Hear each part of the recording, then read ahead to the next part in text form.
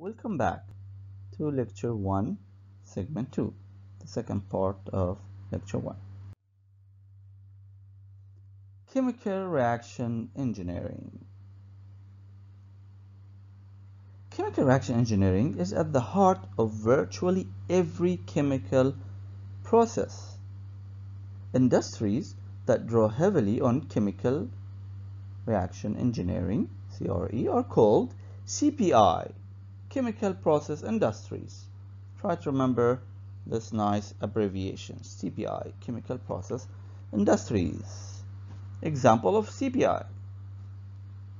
Can you help me really to recall some examples? Well, we have GPIC, right, where they manufacture methanol, they manufacture urea, ammonia. It's a CPI, it's a chemical process industry. And we have SABIC in Saudi Arabia, which consists of 20 companies, and like Ibn Sina, Insab, Ibn Rushd, and so on.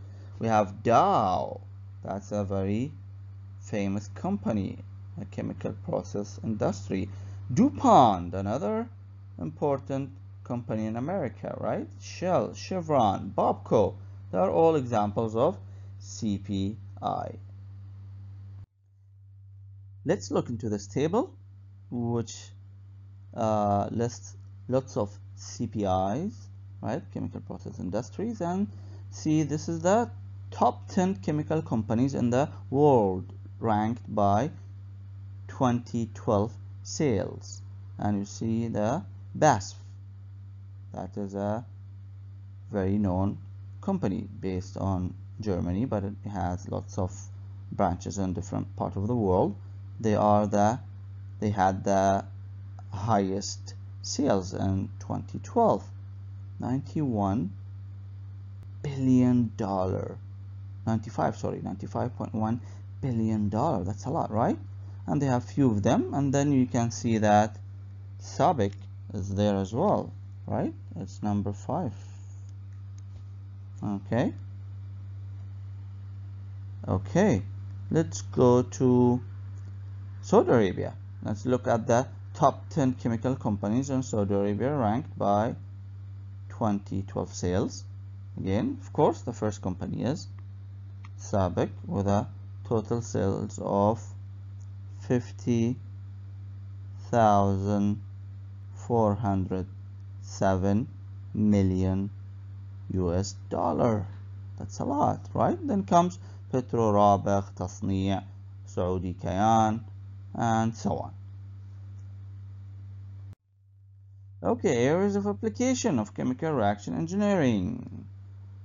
So in addition to the more traditional areas of the manufacturing of chemicals and pharmaceuticals, the chemical reaction engineering principles can also be applied in areas such as waste treatment, microelectronics, like Intel, for example, right?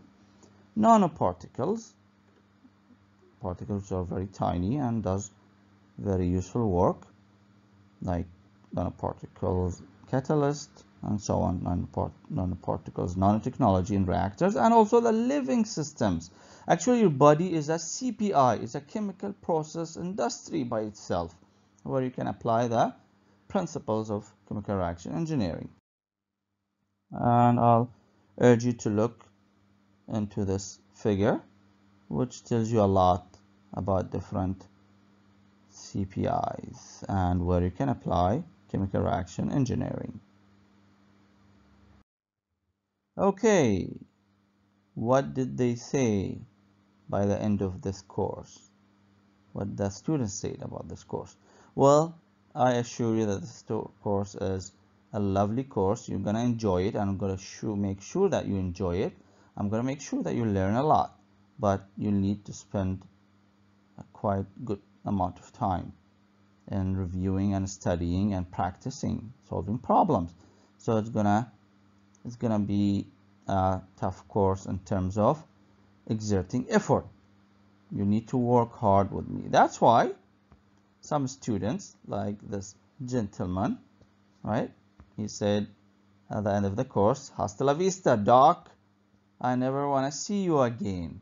Well, if you don't want to see me again, right, if you want to pass with a grade of A, you have to study hard. How much you should study this course? Well, let me give you an example. You will need to study for at least 6 hours per week for this course. At least, I'm saying. Okay, an example, you should have a very clear plan. You should study 1 hour after each lecture. Okay, and you have lectures on Sunday, Tuesday, Thursday. So you better study at least 1 hour right after the lecture. Okay, do that, solve the examples again, go over the slides, read the book, if not all of it, part of it. And also you need to spend at least 3 hours during the weekend to solve the suggested problems. Or plan B, you can work 1.5 hours before each lecture. That means you're going to study on Monday and Wednesday, for instance.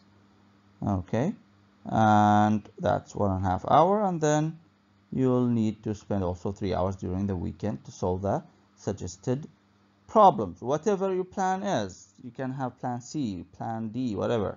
Okay, but make sure that you start today, because if you do not start today, or if you do not study enough for this course, just like any other course, I'm gonna see you again, right? And that's what happened, right? I'll be back. You might be back, which I don't really wish that this will happen. I'm sure that you will learn a lot and you will perform very good. And here I'm not talking about grades, because here we care about learning more than collecting grades.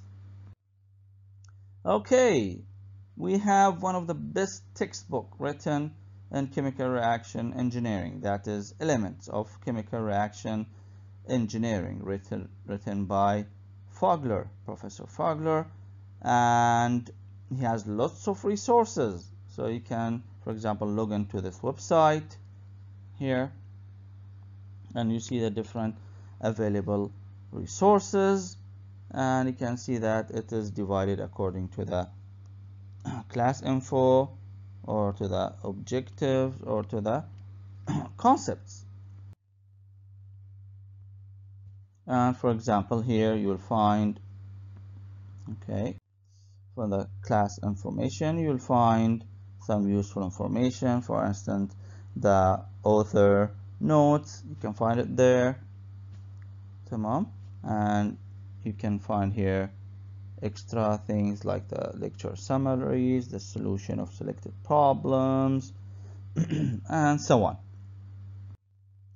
If you go to concept, you'll find also some very helpful resources. For instance, you'll find what is known as the computer modules.